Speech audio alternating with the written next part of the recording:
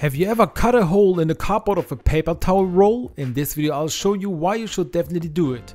You would probably just throw the cardboard in the rubbish, but you should also keep one to do this ingenious trick with it. Grab a cutter knife and cut out a small piece in the middle, as you can see here.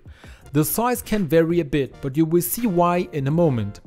I have cut out a piece like this. In the end, the household roll looks like this now. Now we can use our trick with it. To do this, we go to our rubbish bin and grab a roll of bin liners, because these now fit perfectly into the household roll, and then we can pull them out a little bit up here. I would like to show you in more detail why this can help you, because you can now pull out the bin liner here until you get to the point where you can separate the bin liner from the next bin liner. Now you can shake it up a bit and place it in your bin the normal way. You can simply leave the roll with the other bin liners at the bottom of your bin. The advantage of this variant is that you always have the bin liners ready to hand at the bottom of your bin.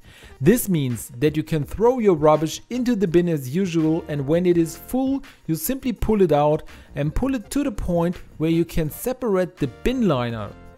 And then you take the next bin liner, pull it out again and put it around your bin. This way you always have the right bin liners at hand and you can easily store them. If you've never done this before, why not try it out for yourself? Would you like to know why you should always put mint behind your door? Then be sure to watch the video that I'm linking to you here. You would make me really happy if you click the like button and subscribe to my channel.